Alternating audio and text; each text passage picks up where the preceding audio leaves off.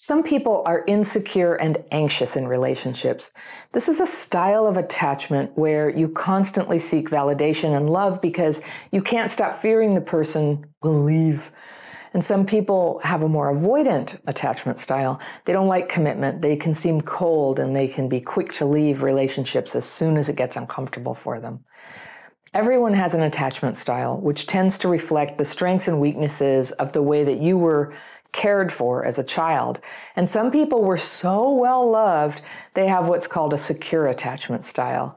And for those of us who didn't start out with that, we can work toward it at least. But the hardest attachment style of all, where a person is both fearful and avoidant, it's called disorganized attachment. It's where you can swing between intense longing and trying to hold on to a relationship, giving your all to make it work, and then shutting down and pulling away for the tiniest reason, which hurts the other person. And if it's not healed, it can make real love almost impossible. My letter today is from a woman I'll call Rain, and she writes, "Dear Anna, I've been struggling to find a safe, stable man to date for my whole life, and now that I may have finally found one, I think I ruined it. I've had a crush on a man at my workplace for almost 3 years now. I was instantly attracted when I first saw him, and my affection for him only grew when I learned about him. He is also a single parent, and I frequently see him around town outside of work with his kids, who are clearly well cared for. We have mutual interests, lifestyles, and I find him to be insanely cute.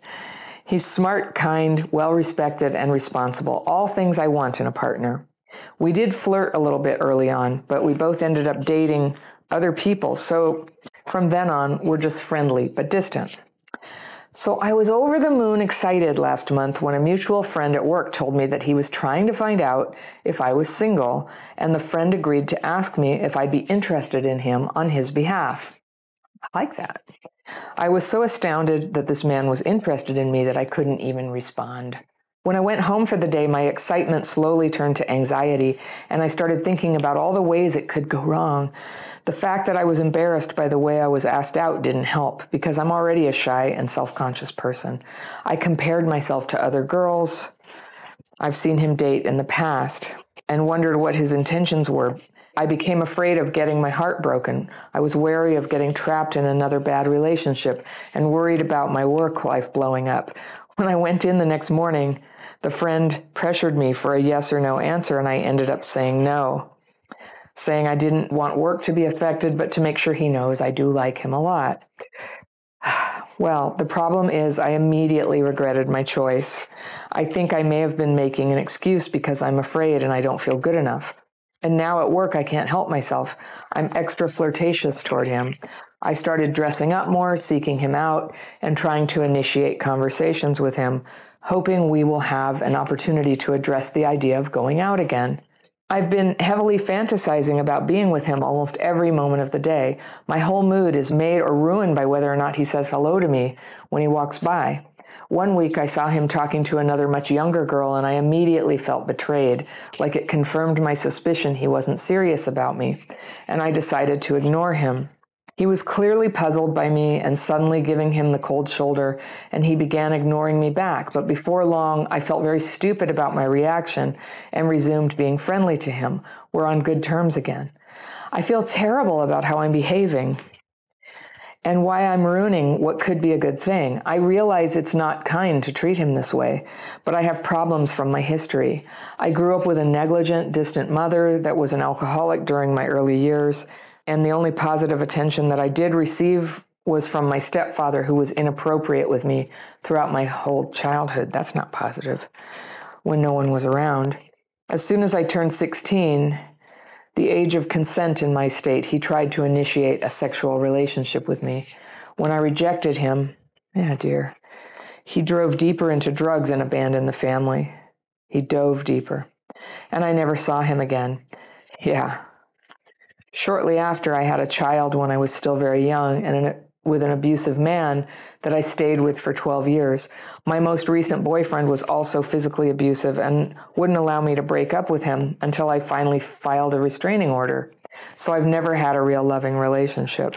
Is there any hope of saving this situation now and starting a real healthy relationship with the man I admire? Or have I already sent too many signals that I'm only going to be a headache? Thank you very much for your advice. Okay. Let's talk about disorganized attachment here and what's going on. Rain, this is so hard. I'm so glad like a really nice man is interested in you. That's really cool. But I'll tell you right now, I think you're not ready. And like he's a person with feelings who kind of put himself out there about dating. And I think that because of what you've been through and how it affects your ability to show up in a relationship, like even if you could get another chance and show up, I think there's a really high chance you would hurt this guy emotionally, that it wouldn't be good for him.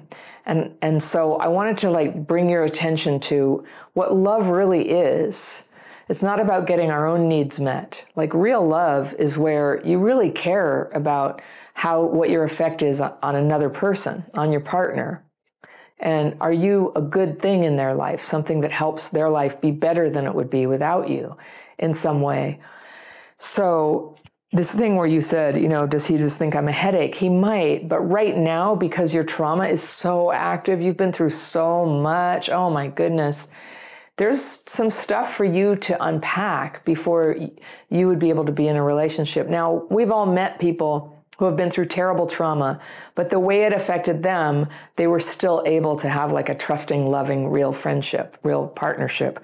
I told you I liked this guy. He was very, like, being interested in somebody at work is tricky.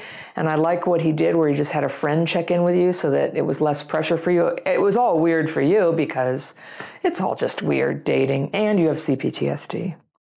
I hate what your parents did to you. I'm not surprised at all that these things are a struggle for you. It's so okay that that has happened to you. And it's so tempting to want to get in a relationship because there are so many ways that could make your life better and more fun and more secure and just to be loved, just to finally be loved. And I do get it. So there's a small possibility that you could be working on your healing for a year or two. And if you guys are still in each other's lives, who knows? But I am not getting the feeling that it's a good idea for you to get into a relationship.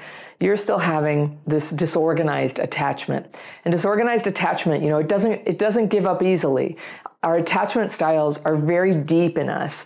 And we can change and we can heal them and you can.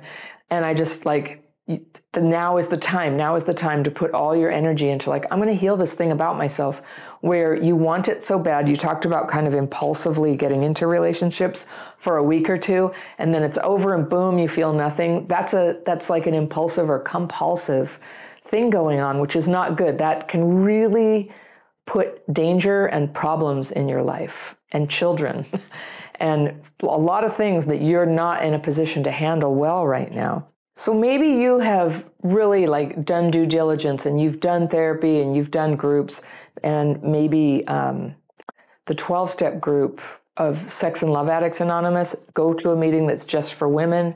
Don't hang out with the men. Don't ever be alone with the men. It's not because they're bad. It's because they're trying to recover right now. They're trying to recover from whatever they're going through. And so if you're kind of new and you can't really control whether you're flirty or impulsive, that would be bad for both of you. And so out of consideration for other people, we just do this in a little bit more of a monastic way. And I really advocate that, like a monk for a little while. Later, you can come out and be in a relationship. But to start having relationships with women you trust, women you can be honest with, women you can study literature with about how does a person heal from this stuff? How does a person overcome the sexual abuse you went through, the neglect, the having been a teenage mom? That's a lot. I could see why a lot of dust kicks up when you start liking somebody. So the pattern that is producing in you, my friend, is not a very easy one to manage. But it's where you want the relationship and too much excitement goes into it. So you go rushing in, can't handle the relationship, go rushing out. It's kind of like a tornado that comes through the town. So don't be the tornado. Be the light. Be the good person who works on healing so that you can make wise choices about who you decide to date. This guy does seem like a nice person to date if you were ready. So oh my goodness, you had this abusive marriage. Then you had a physically abusive boyfriend. There's so much healing that has to go on here, and you can heal, and you deserve to heal. But I don't think it goes under the rug, under the vague hope that the new relationship will just sort of move you to a new level.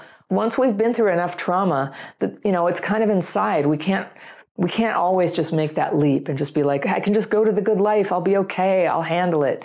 It's going to have rough patches.